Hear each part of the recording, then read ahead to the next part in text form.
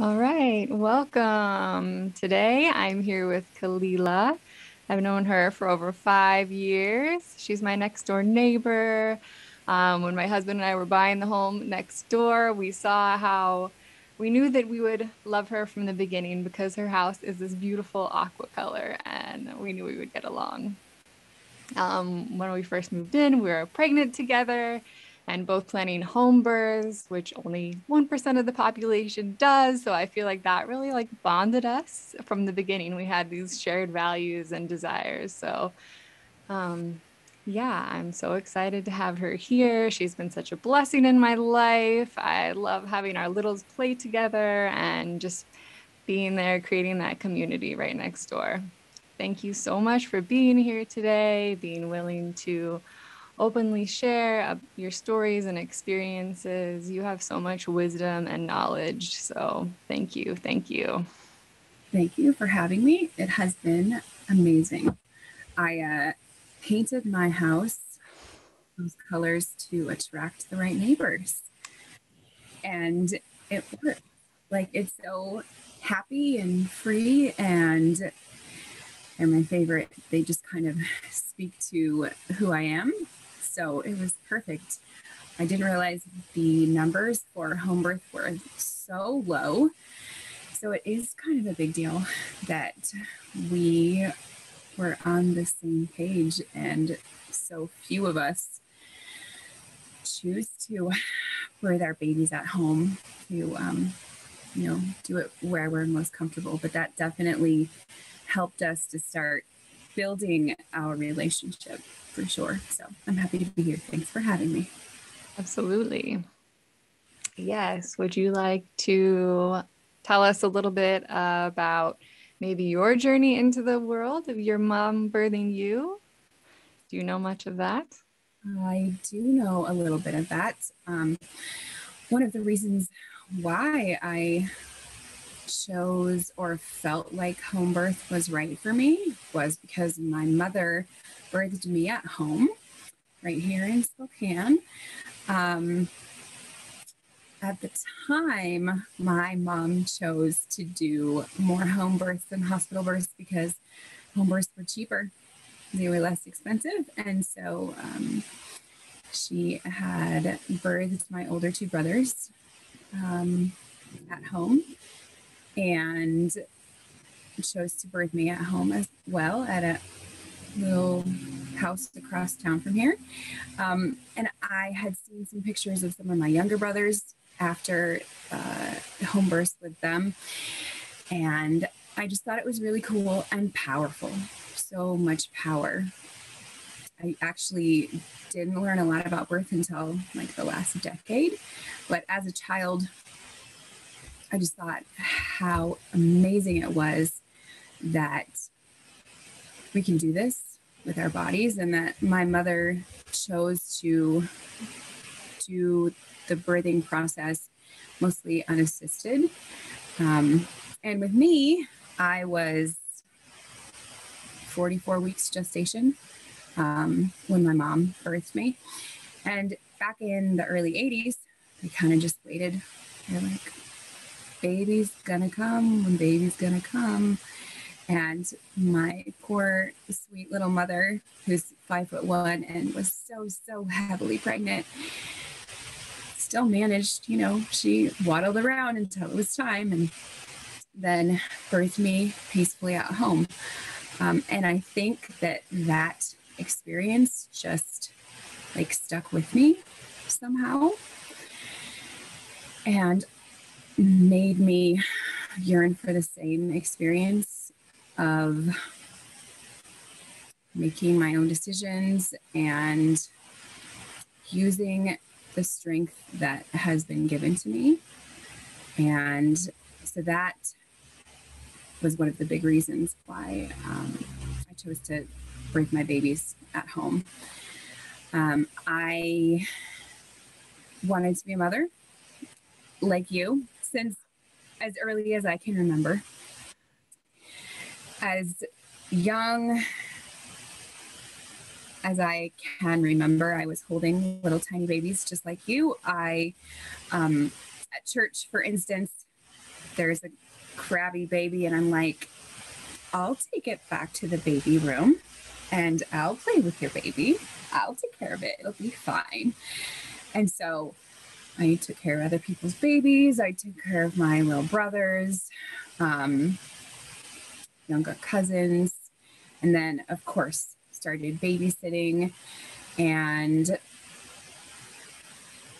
in my later teens, I kind of ventured away from baby caring and cared for older adults instead.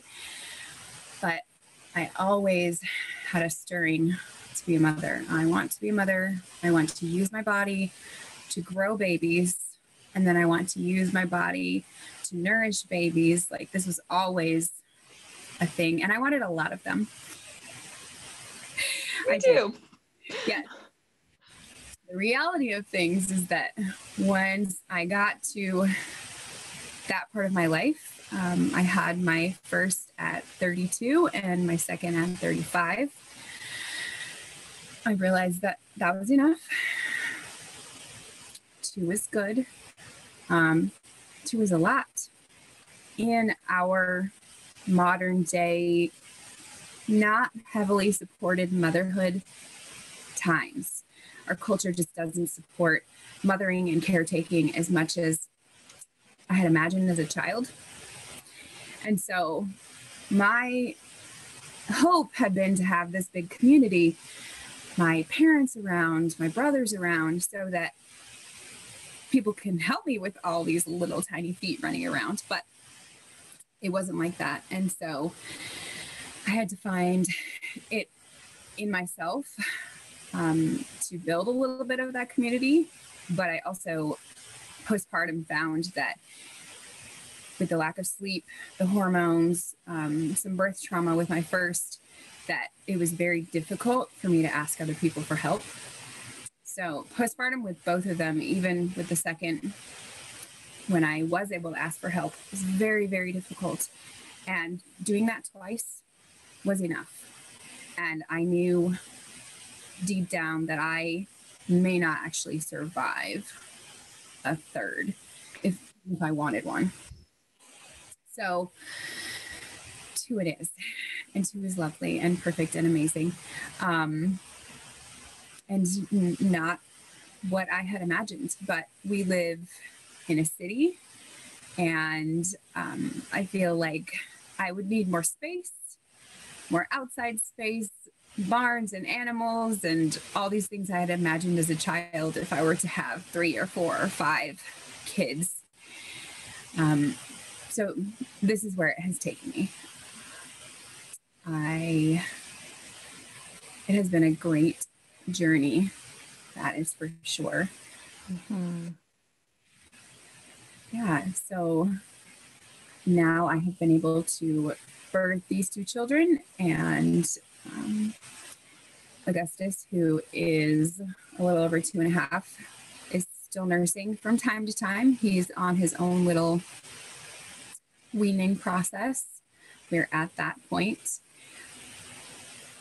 But it has been natural and beautiful, and it's taken its time. And so I'm getting close to a new phase of motherhood where I'm no longer pregnant or breastfeeding, which is crazy and exciting and a little bit sad and just change, but change is okay. I'm okay with that. So we'll see where it takes us next. Yes. Would you like to share your birth stories? Sure. So Miss Arcadia, who is almost 5.5, is my first. And boy, I waited for her for a long time. The cards fell for me to be in the right place in my life as we, try and find the perfect time for our babies. And the first month I got pregnant with her. So that was quick and easy, and yay. Pregnancy was fairly uncomplicated. I loved being pregnant because I always wanted to be pregnant, and it was mostly good, tiring, but also loving to look forward to finally having this child that I dreamed of forever and ever. So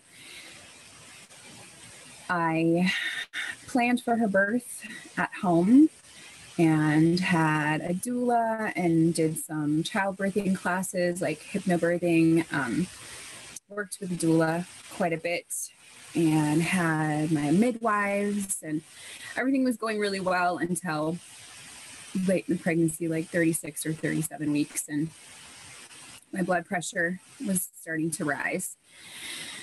So it was getting to where most midwives start getting a little bit nervous. And I had two midwives at the time who worked together, and one of them was still okay with it and the other one wasn't. And so I shifted to just working with the one who was okay with where things were at, because I was feeling fine and just trying to listen to my own body and my own instincts. And thankfully that midwife was allowing me to do that. When my pressure got to a point, it's like 160 over 100, it was getting up there, higher than any of us would like to have seen it. The midwife said, well, we've got a couple choices. You can go to the hospital for induction, or we can find a way to get your pressures down. Well, let's find a way to get my pressures down, because the last thing I want is to go in for an induction. My mother experienced one hospital induction with one of my brothers, and she was like, it was not fun at all. So I did my very best to avoid that based on her experience. So went to an amazing naturopath, an acupuncturist, and she was able to treat my high blood pressure, and we kept it down. So for the last few weeks of my pregnancy, I continued to see her on a regular basis.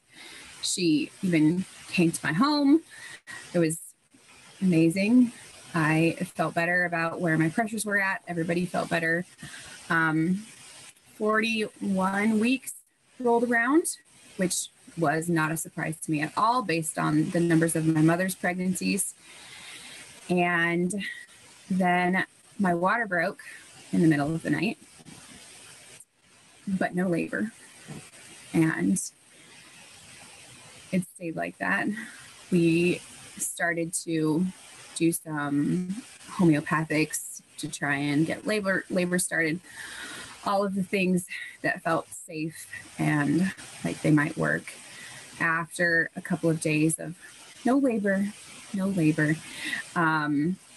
went ahead and we all got together one Saturday morning and said, okay, well, the water's been broken. We've stuck to the nothing goes in your vagina after your water breaks because, hello, introduction of bacteria. But even with that, the risk goes up the longer it's broken. And were you like trickling fluid or? Well, I had like the full sploosh. Okay. And then from there, it was trickle, mm-hmm. On and on and on. So we decided, well, let's try the thing that is almost for sure going to get things going. So nipple stimulation. Hours. So great. It was a little irritating, but this was my last chance to labor and birth my baby at home. And so, all right, well, let's do this. So Tobias did most of the nipple stimulation. It's better if it's done by a partner, and go for a few minutes, wait for a contraction, do it again until labor took over on its own, which took a few hours from what I recall.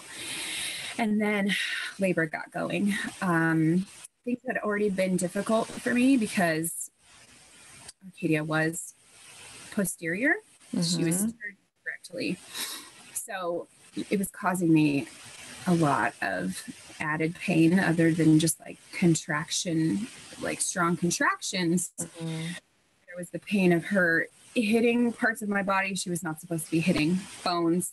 Yeah. Back pain. Were you having back pain? And Oh gosh, yeah, it was awful. There's so much of it that's like kind of blocked out now. yeah. But it was terribly terrific. Horrifically terrible. Yes. It was a lot to handle, and it was hard to concentrate on anything other than the pain, even though, I've been working on calming and relaxing. I could not find a comfortable position. We tried the birth tub, we tried up and down and all around, and just was not happening. Contractions got really, really strong and really close together to the point where, the lights went on and the midwife is like, hey, here's some oxygen. You need to put this on your face, because apparently my color had started to change, which means the baby's changing. And I just couldn't get a deep breath in between contractions anymore. It was You weren't getting a break. It sounds like it was just one after the other. Oof. No breaks. My body wanted to get this baby out, but because of her position, couldn't. It just, like, I was losing my energy. Mm-hmm. Were you pushing at that point or not yet? Yeah. Yes, I had been trying to push. In the beginning, there was some like pushing, coaching, like, this is how you push. Okay. And then they just weren't making any progresses. My pushes were basically going to nothing because of the position that she was in. So at some point in all of that, they started an IV to get me some fluids, to get a little bit more energy, to see if maybe that would be enough for me to get this baby out. Coming with wisdom from a second birth, I wish I had just stood and had been able to go from there. But even then, maybe not, because her head was just not in the right position. And it's so hard when you're birthing for the first time. This is your, first experience. You have, even if you've witnessed other birth, you don't have something to compare it to physically yourself. Right. So unfortunately, you got to be a first birther at some point, right? You have to have that first experience. So at that point, her head was in the vaginal canal, and like, you could feel the top of her head, but it was the wrong part of her head trying to come out. It just wouldn't work. Mm-hmm. And I'm starting to feel not as well. I was having a very difficult time keeping the oxygen on. I don't do like face covering things. And so I'm like, no, I can't keep it on me, freaking out. And Tobias is like, you have to keep this on. It's for the baby. It's for the baby. It's for the baby. So I tried really hard and kept it on at least part of the time, but part of the time I was also pushing it away. At that point, baby was having some heart decelerations, and it was only for a couple of minutes, but it was enough, combined with the whole picture, that everyone in the birth team, the midwife, the doula, me, of course, my husband and my mother were like, let's go. It's time to go to the hospital. As much as I not want to call this, like, we need to go. I threw some clothes on, waddled out the door, got uncomfortably into the back seat of Tobias's car, took in the full moon on the way there. Clear sky and full moon. And at this point, it's like 2-something in the morning, and we are speeding to the hospital, which is about 10 minutes away on a normal day, maybe 5 that night. But we got there quickly and into a wheelchair, and I'm laboring down the hall. They get me in a room, put me in a bed, a gown. I don't remember a whole lot of what was happening. It's kind of a crazy blur. I know that she was born within like 30-ish minutes of getting there at 3:09. I know that she was born as soon as she turned. She turned when we got a peanut ball in between my legs and me on my side. Okay. And as soon as she turned, the next contraction, she was out. Wow. And as far as I know, in that time, they had a hard time monitoring her. They couldn't really tell what her heart rate was. She was born, her cord was immediately cut, which was far from what I wanted. I wanted her to be connected as long as possible, put on my chest immediately. I didn't know the gender of my baby. So this is all just happening in a fury. There are lots of people in the room. There's somebody who gathers her and puts her in an isolette and puts a tube down her throat immediately. I was like, hey, is it a boy or a girl? Can someone at least tell me? And I think that's when Tobias was able to take a picture and bring the picture over to me and show me it's a girl. And at that moment, I was not understanding really what was happening or why they were taking her to NICU or why they had stuck a tube down her throat. Like, my baby's fine. Leave her alone. Give her to me. So I told them, okay, bring her back as soon as you can. Because sometimes they do take a baby to NICU for just a few minutes, make sure everything is fine, and she can come back to parents fairly quickly. In this case, that is not how it worked. Twice followed her up to the NICU, and they did a whole bunch of tests, and they said, hey, she didn't have enough oxygen for a long enough period of time, that all of her organs are a mess. Everything is injured. Her brain is very badly injured. Everything important, her vital everything. So our best choice is to basically turn her temperature down as far as we can, put her on hypothermic protocol, which is just making her as cold as possible. It makes them very sleepy, and it helps with healing, and it helps to prevent any more damage. And so that's what we did. Of course, anything we could. So for 72 hours, she was our little cold baby. Kind of crazy. They don't need any kind of sedation. They just are too cold to move around or cry or do anything. And of course, she stayed intubated so that she didn't have to breathe on her own. I passed the placenta, and that was a slightly interesting experience. One of the doctors who was sitting and waiting for it came up and started to push on my uterus, and I was like, oh, no, you're done with that, because how? I can push this thing out in my own time, your hands off my body. Like, I don't have to do this any faster than it's going to happen. That was that one moment where I'm like, no, I birthed my baby. Things are not chaos right now. Do not touch me. Yes. Did he respect that? He did. Good. He did.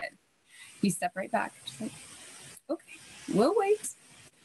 I needed to have a little bit of a repair. So he did that after the placenta was passed. We moved to another room.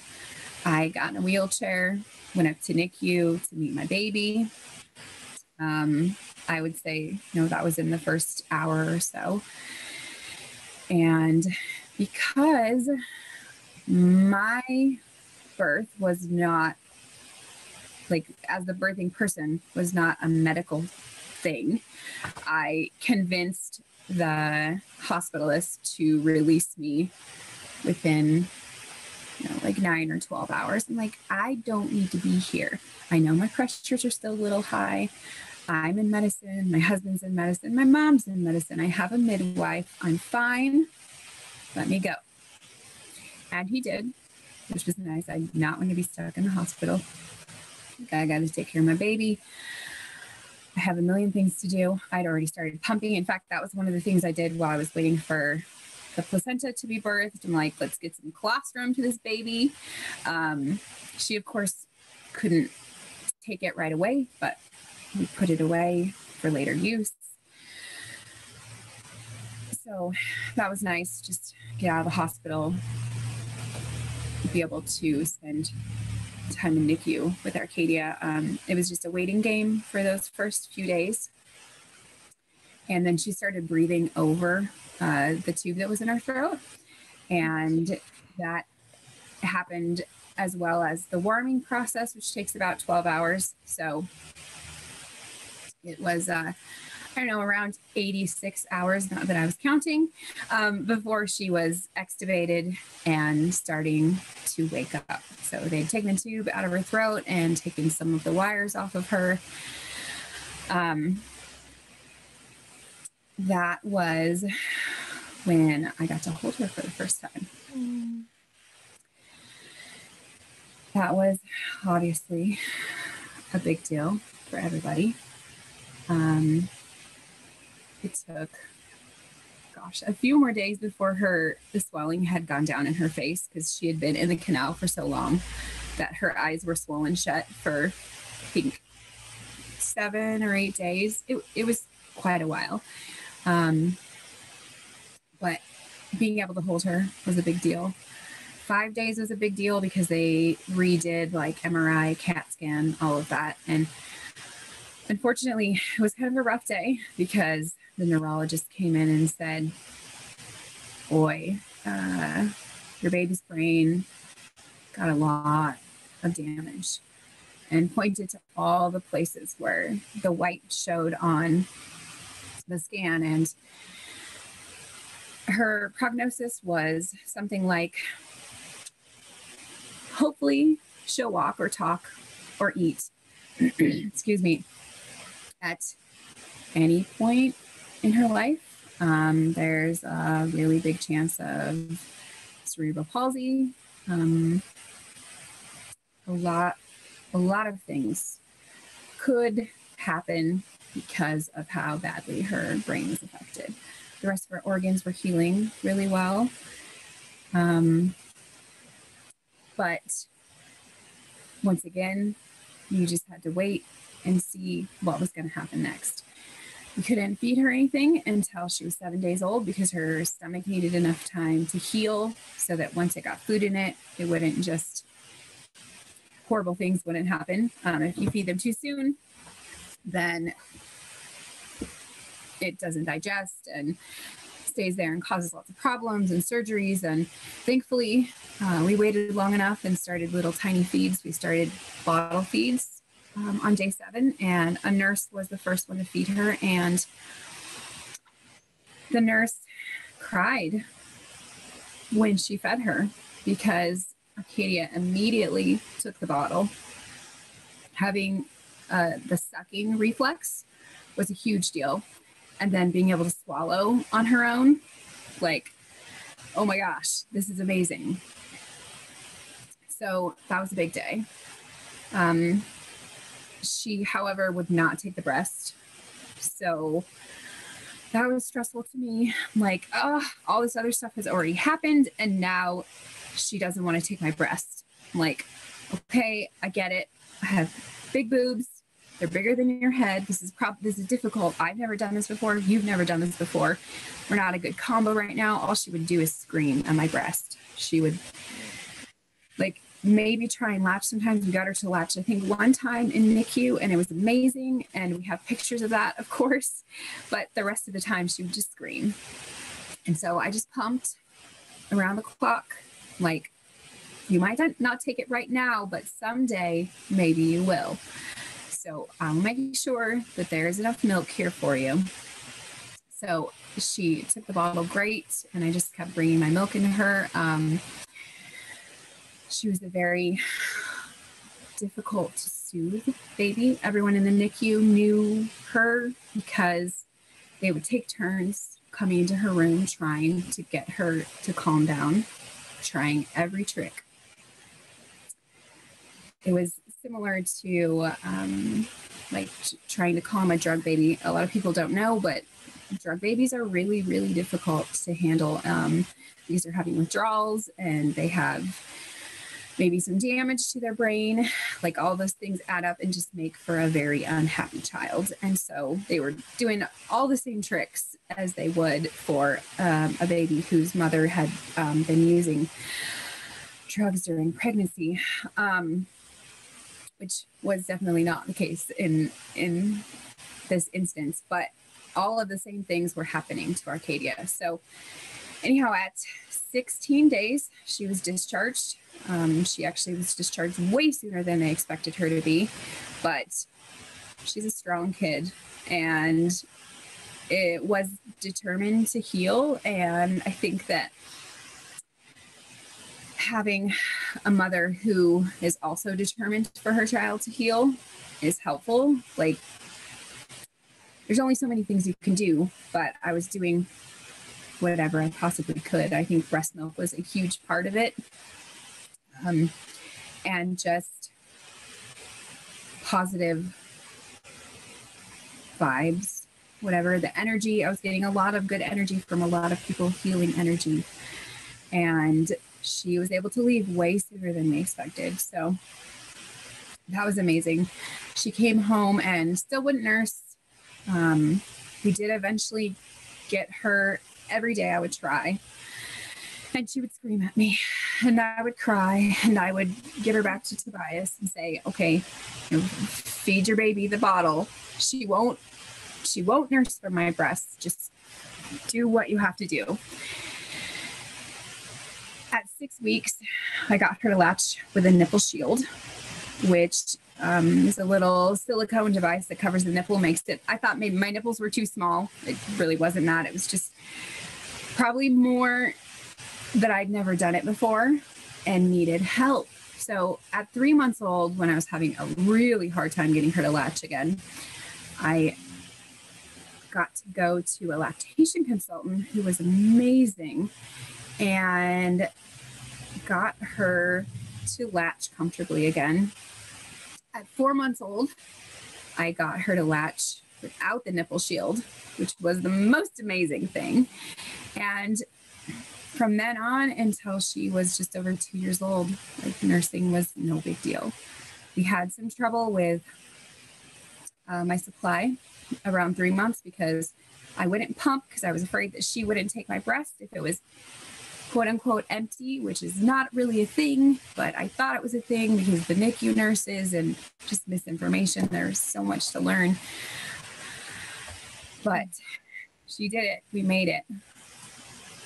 Yes, I remember how dedicated and determined you were, and I was just in awe. And I am just so proud of you. And I just think it's so amazing that you persisted and persisted. And then she was nursing, she did nurse for a long time. She was, and she turned into a happy nurser too. She was so perfectly happy, and it was like none of that other stuff had ever happened. So she was able to nurse. She started crawling in about 8.5 months, which was not outside of the norm. She didn't walk until she was 16 months, which is a little bit late, but she started walking and she walked normally. She does not have cerebral palsy, which honestly is a pretty big miracle in itself because of the extent of her injuries. The fact that she has normal movement on both sides of her body is amazing.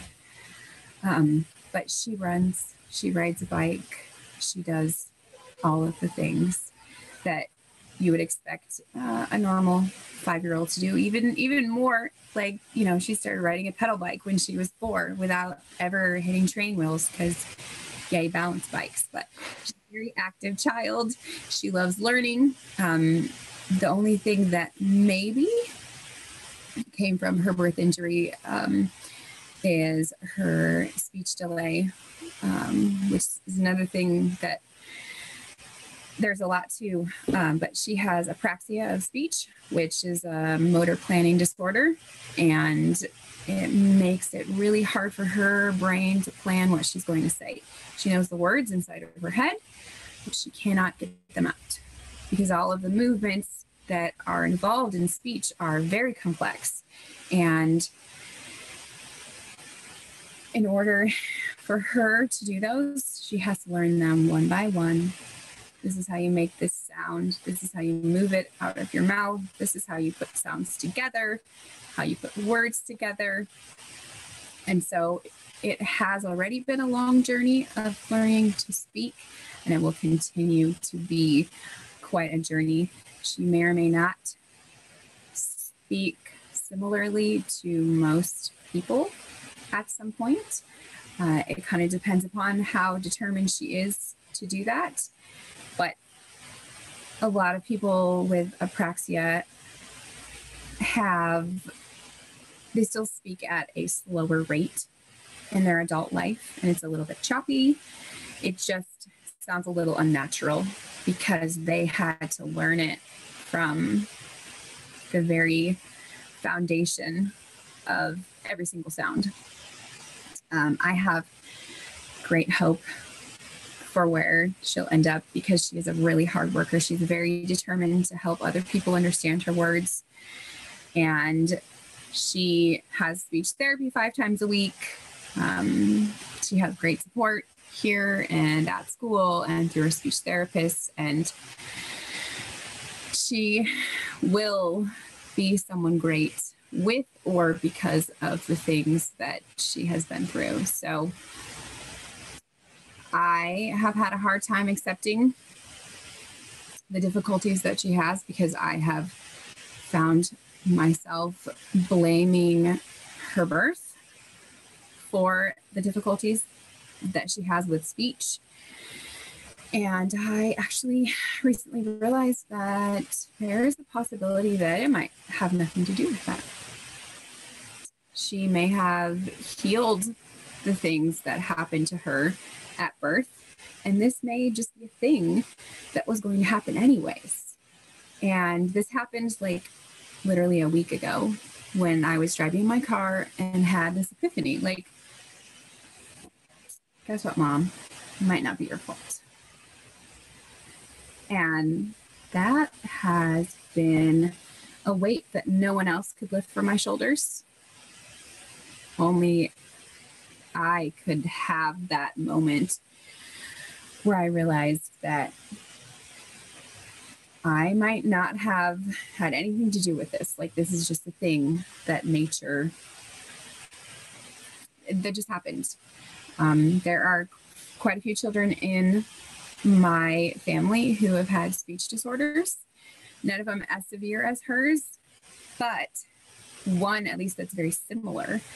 And she didn't have a brain injury at birth. So even knowing that there's a possibility that it wasn't my fault has been really relieving. Good. Good. But How powerful. Yes, it was a crazy day when I'm just driving along and, maybe it just is. And in the end, it doesn't matter whose fault it is, but you can't tell a mom that. I mean, you can, but they won't listen to you. Right. Will they? No. Yeah. We don't believe you. Yeah. We will only believe ourselves, as with many things as we learn throughout life. So Augustus was conceived around the time Arcadia was just about to turn 2 years old. And that's right around when she weaned. When I was about 8 weeks pregnant, I think my milk was changing or less of it, and she was just kind of done.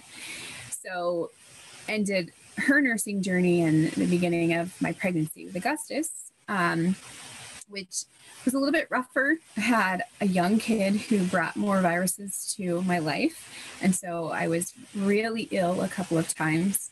Once so much that I was afraid I needed to be in the hospital because my lungs were having trouble. And I was able to treat that with the help of my midwife, the same one that I had birthed Arcadia with. Managed to get through that, and the rest of the pregnancy, minus a couple of other normal like cold viruses, was fine. I loved being pregnant with him again. It was absolutely lovely. I knew there was something different. We also didn't know gender with him, but I could feel that my hormones were different. And so, like, maybe it's a boy. I wanted two girls, but maybe it's a boy. I guess we'll see when it's born. I ended up being pregnant with him for 43 weeks and 2 days. At 43 weeks, I went into labor with him, which was just enough to save me from being kicked off the midwife's service, because at some point they have to, in these days, these current times, they have to say, okay, well, you've gone too long. We have to give you to a different provider because the law says so. Not because they're not competent enough to handle it anymore, but because the law says so. Arbitrary numbers are arbitrary things. So I went into labor at about midnight. He was born on the 29th of June. So 45 hours before that, whatever day it was turning to, the 27th or 28th. Anyways, it was a long time. 45 hours. You're such a trooper. The 43 weeks seems like nothing at that point. I'm like, people ask me, how did you stay pregnant for so long? Well, honestly, it wasn't that big of a deal. I didn't mind being pregnant at all. Mm-hmm. Any bigger or more pregnant than I had at 37 or 40 weeks. It's just not a big deal. And I really, truly believed in my body and my baby to tell me when it was time. And it did. I did have a small bit of doubt because I had to get Arcadia out and it had to be induced at home for that. But I was able to labor and birth him naturally at home in his own time. It's a very long time.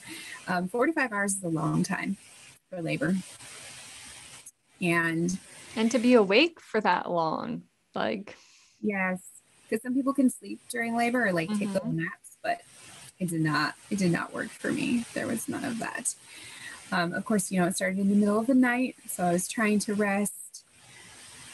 But by about 5 o'clock, I went ahead and called my midwife and was like, hey, this is happening. Yay. I don't think that you need to come yet. It was actually another 24 hours after that before I called and said, hey, I think I'm actually going to have a baby today. So that would have been on the 29th. I called them around 5 o'clock in the morning. Hey, these are getting stronger and closer. I had my mom spend the night before. My mother-in-law was already here as she's from out of town. So everybody was pretty much here and ready. And a couple hours later, everybody arrives. I had a birth photographer and midwife and the midwife's assistant. And my labor was like, hey, there are people here.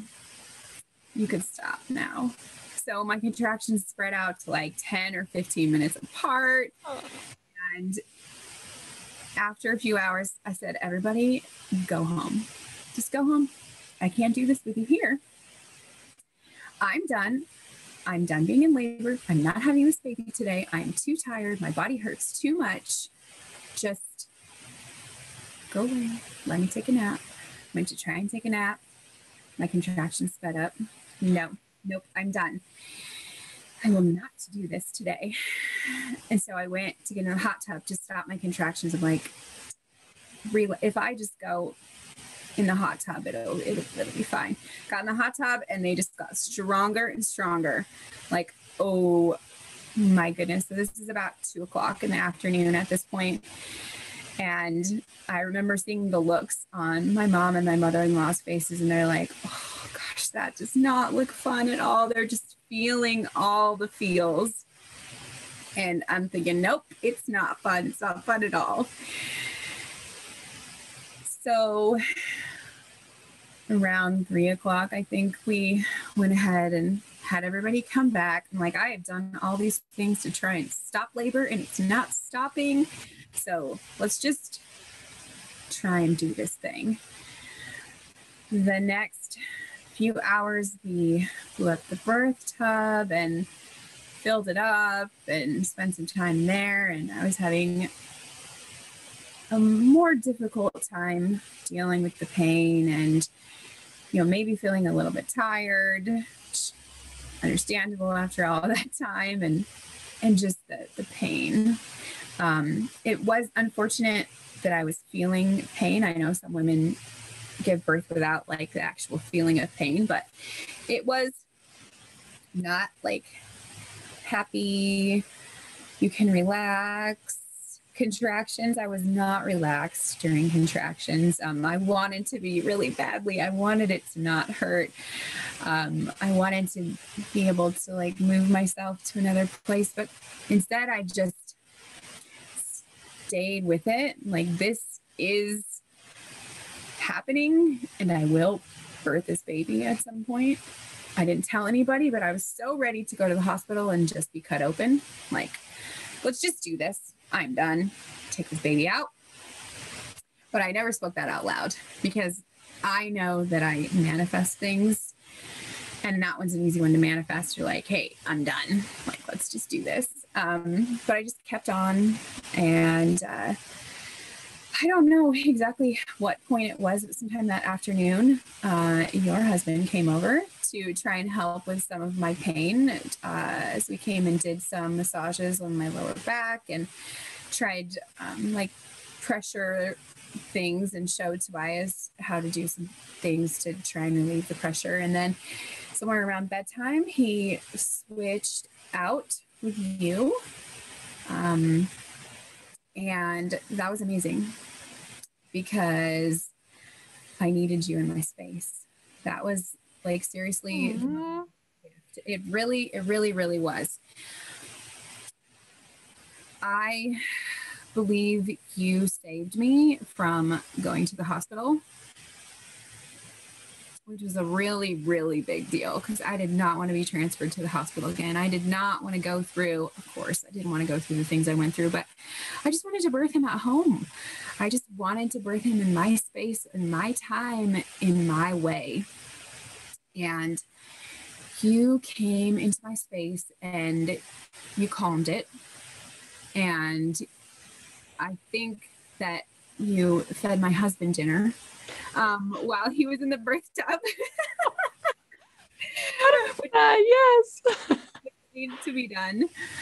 And then I just tuned into you and I heard you as you breathed my contractions with me, as you made the primal sounds with me, and it kept me more present, and it just kept me like going with the process. Like, okay, one contraction at a time, one breath at a time. I know that at some point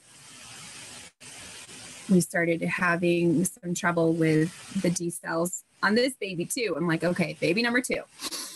Here we go again. So we tried a different position, and then a little bit later, shortly after, because none of us wanted to do this again, the midwife went ahead and broke his water.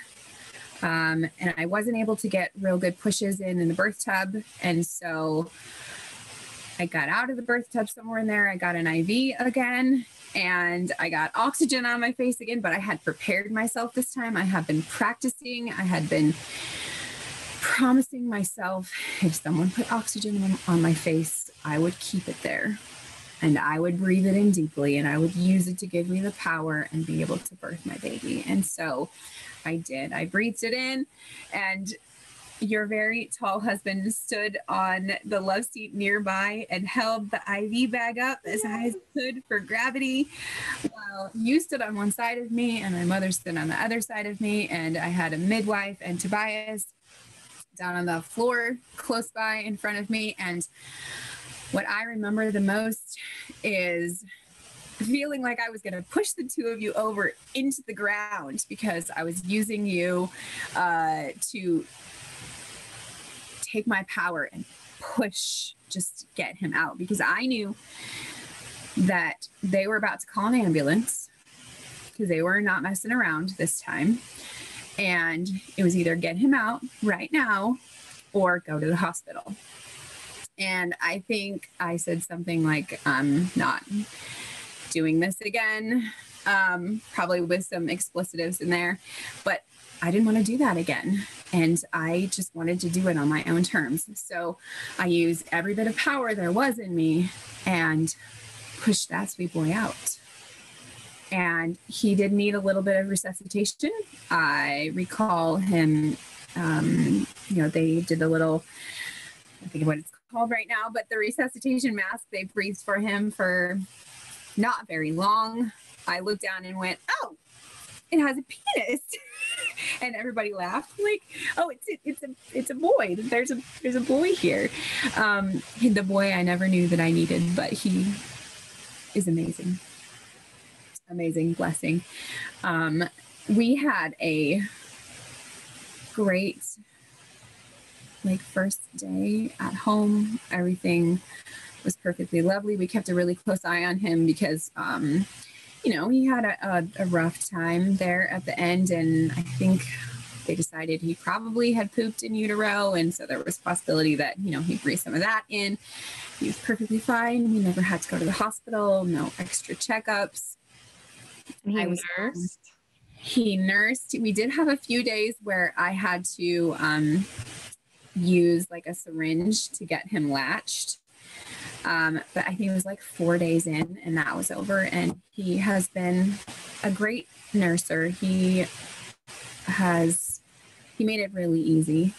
And we were able to bed share and co-sleep, and it has been much more of what I had imagined for myself in mothering than my first, because I just tried too hard to be what society expects out of me for my first child.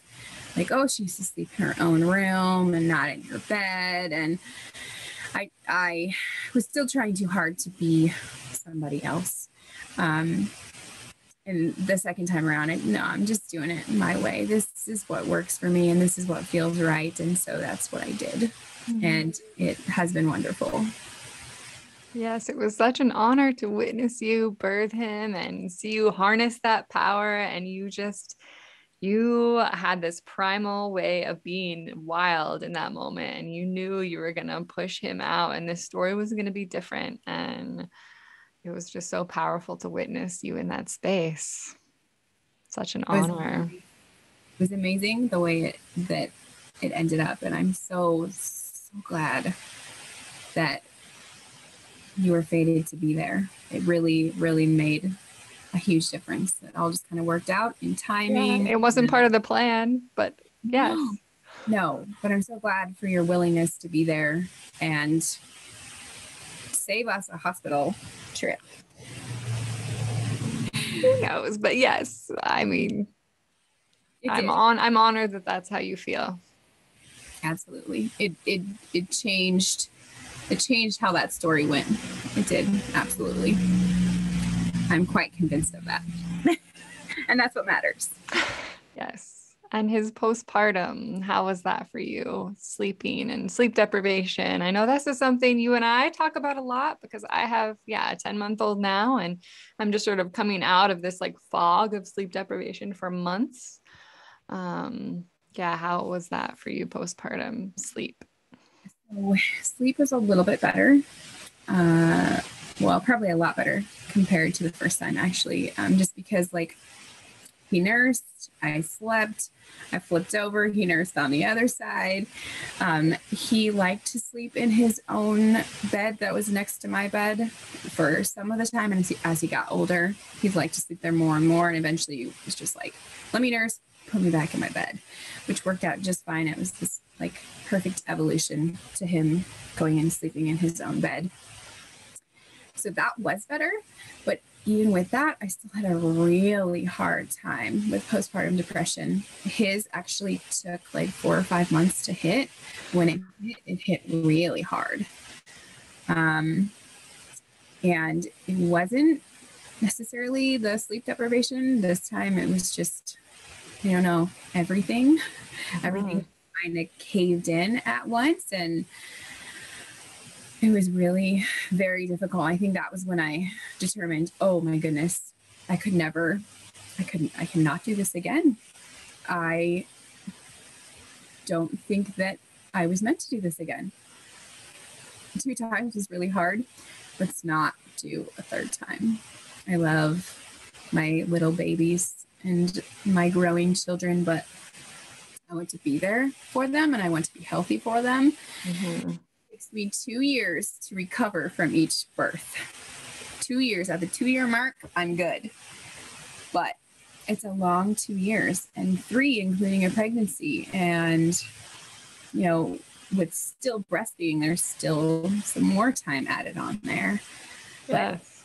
But it was very difficult. And I had more people around. I had more help with the second one. I asked for more help with the second one, but there were other difficulties that presented themselves in life. About 6 months after he was born, I started to have relationship problems, and that made everything even more difficult. Yeah, like when your meter's like already to here, to add anything else is just like can be too much. Yeah. So surviving those months was difficult some days, for sure. But coming out from those,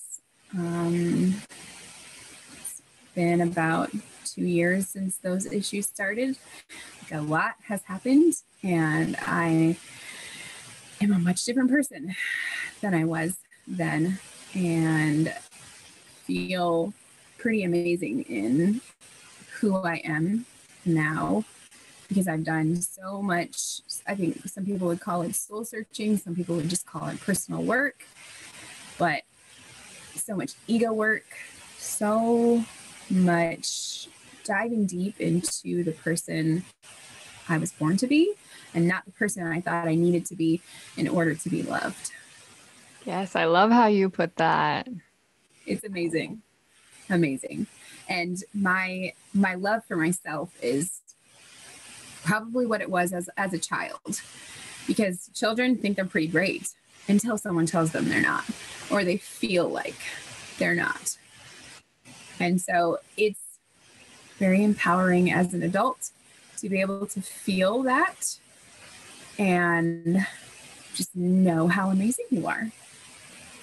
Yes, you are amazing. Yes. Before we wrap up today, I wonder if you would share your current soul stirrings. Oh, yes. So recently, with listening to some podcasts, which I can't think to name right at the moment, but several different podcasts about just women and menstruation and womanhood, learning to listen to your body, listen to your cycle, being able to know like what part of your cycle you're in, how that feels physically and spiritually, and how like maybe you eat different foods or you have different energy. I had a realization that I would like to find a way to help young women be birthed from girls into bleeding people. And I think there's a really big need for it. I definitely could have used it as a child, and I know almost everyone my age has a similar story about how they knew nothing or very, very little about menstruation before they started bleeding. And when they started bleeding, they were handed some pads and some tampons and go be crabby somewhere else. Like a lot of disrespect around periods and around bleeding and how it's Shame. gross. So much shame. And I don't want to live in a world like that. I want to live in a world that respects the woman and her body and how that blood was meant to feed a baby and grow a baby, and it's sacred. And I believe that I can have a hand in changing the narrative around periods, around bleeding, around women. And I think that it's really, really incredibly important, and it needs to start now. So I'm kind of just going with the flow, but also pushing myself a little bit into like writing down some ideas and getting started maybe on a YouTube channel or writing a book. I have a million other things going on, but this one it really is stirring my soul. It really helps me find a way to empower other women and other girls who will be the women who run this world, and it needs to be done. So I have found a passion, and it works along with my already career of teaching, and I think it's going to be amazing. Yes, I am so excited to see what these soul stirrings birth in you and in the world as you create the world that you want to live in and for your daughters and our daughters and the daughters of the world. And I'm just so excited. And thank you so much for being here today and for sharing your impactful, beautiful stories with us. Thank you for having me. It is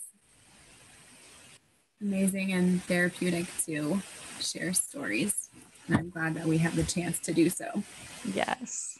And I will include some links in the show notes of Apraxia if people don't know what that is, and also maybe some of these podcasts that you've been listening to. I can link them there so that people can access them if they would like to stir their soul with some of that knowledge. Perfect. All right.